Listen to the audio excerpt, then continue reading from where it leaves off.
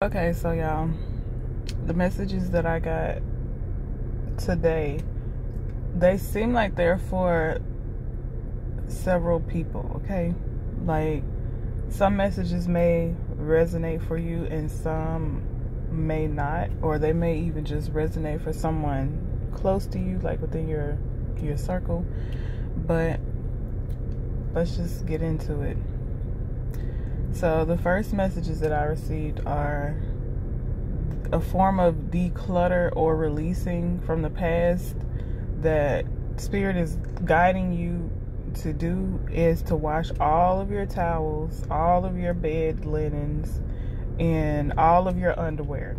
Now, I know it may sound weird to say that, but energy is held within the things that, you know, we contact with our body, with our energy with on a consistent basis. So of course underwear, of course towels, of course, you know, the bed linens. So make sure at least once a week, that's at least once a week, you clean all of the linens and towels and underwear that, you know, that you have. And the next message that I got was to be silent, be still. And I feel like when it came to me, there was a movie that came to my mind, but I can't think of what the name of it was. I feel like it was the movie where Freddie Prinze Jr., is that his name? I feel like he was in it, but I can't think of the name of the movie. But that movie may be significant. It's been a while since I've seen it, but it definitely came up when I heard be silent, be still, be patient as well, and recognize the little things. It says small victories are still victories. And then I heard pennies add up, and that kind of made me chuckle, because it felt like someone just spoke that, like an older person, I feel like. And now I'm seeing a one of those water cooler bottles, one of those big ones. I'm seeing it filled up with change. For some of you, someone in your family may have done that, or maybe you do that. And some of you use glass containers, I'm hearing. But I heard pennies add up. So it says to learn to enjoy, or learn to remember to enjoy the scenery, the vibrations, and the energy of now, because soon it will be totally different.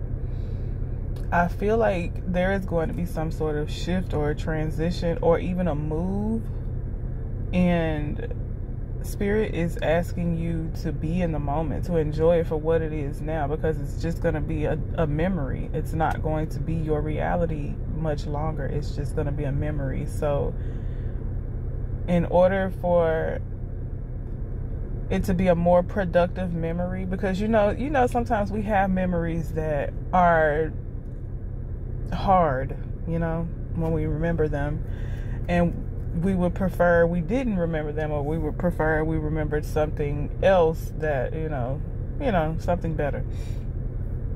But I feel as though if you enjoy where you are right now, or try to find some sort of silver lining, or, you know, try to just connect with this moment and learn the lessons, it'll make for a more productive, a more positive memory for you in your future. Because that, like I'm trying to tell you, this is what you are in right now, what season you're in right now is going to be but a memory. So I see you will receive your joy in different ways. Your confidence will flow differently. Some of you will be in a different state. So like I said, there's going to be some sort of shift, some sort of I'm hearing transformation. I was going to say transition, but I heard transformation. Like, I'm hearing 0 to 100 real quick. There's going to be some sort of swift transition. And it's not that the transition was swift, but like because the energy I'm picking up on is that you have been in whatever current season you're in now, you've been in it for a minute, and you've been looking for an out, or you've been praying for one, or you've been working towards one, and it's like when it finally comes, it's going to be like a light switch. And that's why I feel the energy of enjoying the now, right now, because it's going to be totally different. There may be some things in your season right now that you are comfortable with. So you're going to have to learn how to release. Like sometimes new levels call for sacrificing things from the old level. So be present, be in the moment, enjoy things for what they are, and enjoy them for right now. Because like it says, you're going to receive your joy in different ways. So even if you have not felt like you have been joyful, joy is coming. There's going to be some smiles, some laughter in your future, in your near future. Just keep going. Just hold on. Don't allow yourself to be stagnant within the energy of waiting on things to get better, or feeling like they may not get better, or whatever is not desired in your life right now. Don't be caught up in those feelings and in those thoughts. Allow yourself to be delusional. Think about the things that bring you joy. Think about the things that you want to bring in. Matter of fact, how would you feel if everything that you've been working for, you just woke up the next morning and it was here? How would you feel? Like, what would be the very first thing that you did? Would you call somebody? Would you go somewhere? Would you go shopping? Like, would you instantly go look for a home, or go buy a new car, or what is it that you would do if that thing finally came in for you? What would be your first move? And I'm hearing to journal it. Connect with it. Like, really connect with it. Because that's going to also help bring it in. Because law of attraction, it's going to help bring it in, because we always have these desires, right? But we never think the desire all the way through. We don't think about okay, this is what I want.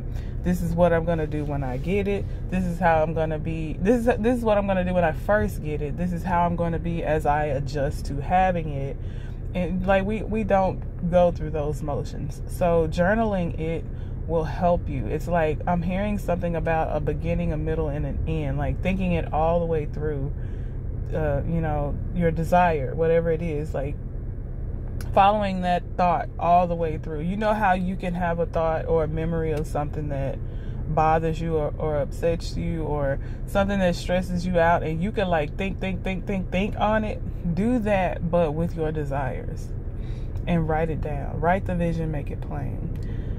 So I also heard, where was I? Be present, be mindful, gather your current thoughts, let them flow, and then release from them. Declutter the mind, declutter the memories. See, I keep feeling, I look, I don't know what it is that's coming for you. I just know it's going to be a big change. It's going to be a big shift from what is currently your now. What is your current reality? And for some of you, it's something that you've been thinking about for a long time, something you've been working for and working towards for a while. And for others of you, this is something that's going to surprise you, something that you weren't even expecting. Like, I feel like whatever it is, you felt something. You don't know what you felt, but you felt something, and you haven't been able to quite put your finger on it. But something is coming, and I feel like everyone should be in expectancy, but in a positive way. I know that some people, when things happen for them that are good, if you've been through, a lot of hard times, a lot of trauma, you end up waiting for the other shoe to drop when something good comes in for you. But that is also law of attraction. You're also bringing in that other shoe when in the first, it's like there was no other shoe until you manifested it, you know? So self-sabotage. Always try to expect the best. If you know that you're working hard, you know that you're doing the things, and you know you're following the pathways, don't expect anything negative. Expect positivity. Drink your water. Connect with those emotions.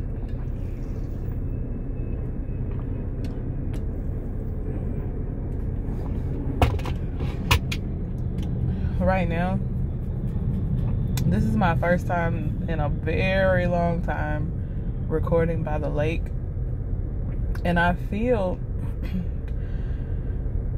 at peace, and I felt like I needed this time. I actually feel like I need to like walk around the lake, because I feel like there is like some sort of cloud trying to pull from my energy, trying to, I don't know. I just feel like there is something trying to pour negative energy on top of my positive energy. And I just felt like I needed to be near the water. And I feel like someone else needs to be near the water or drink the water, you know. Spiritual baths, spiritual showers, just connect, because the things that, the powers that want to be, you know, the negative powers that want to be, they don't want positivity. They don't want positivity to beget positivity. So when they sense too much positivity, just say for instance some sort of alarm goes off, and that's when all the troops line up to combat whatever that positive energy is. And it's up to you to fight through it, because they really have no power. All they have is like smoke and mirrors. I also heard cloaks and daggers, so I don't know. But all they have is smokes and mirrors. They can make you, those negative thoughts, those negative people, they can make you feel like they have power over you, because that's what they're good at, making you believe something. But they really don't have any power. Those thoughts don't have any power over you. Those negative people don't have any power over you. Those negative feelings don't have any power over you. It's always a choice. You get to choose how you feel in any situation. I can tell you right now, I'm going through some tough moments in my life. Like all this year, I've been going through tough moments.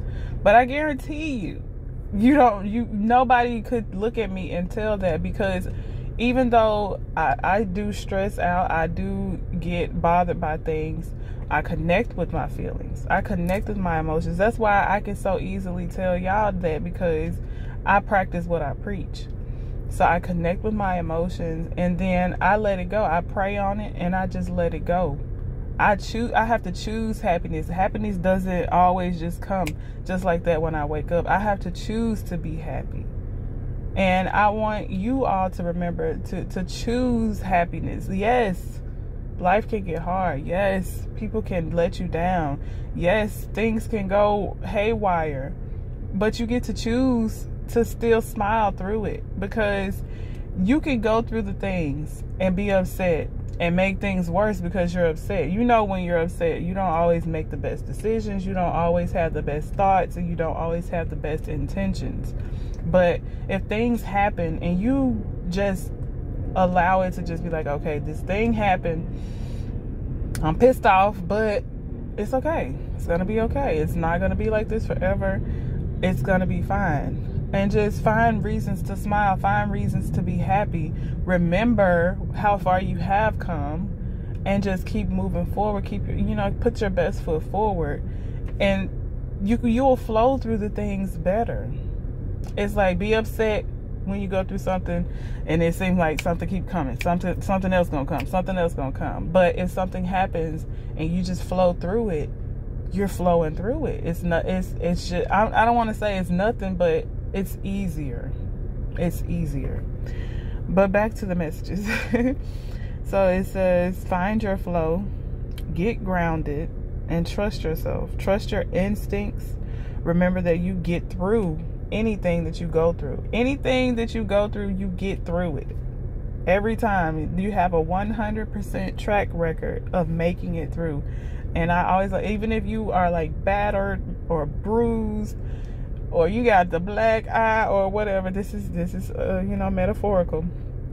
You still made it through. And I'm of course I'm envisioning Rocky Balboa. I just saw 15 on the clock, but I just saw Rocky Balboa. You know, he was that Russian was tearing him up, or was he German? I don't know, but he was tearing him up. But he came back. He always came back, because he did not let what was going on, you know, bring him down or deter him. He just kept moving forward.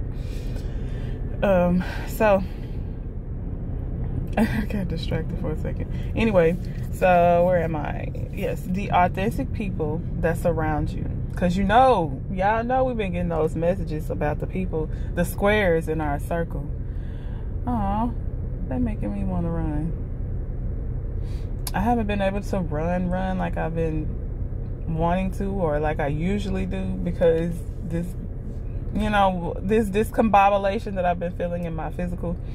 But I'm running today. I don't care. I'm running today. But anyway, y'all getting the unfiltered version of me today. I'm in a new space as I'm recording. It's not a new space, because if you have been following me for a while, you know that I come to the lake every chance I can get.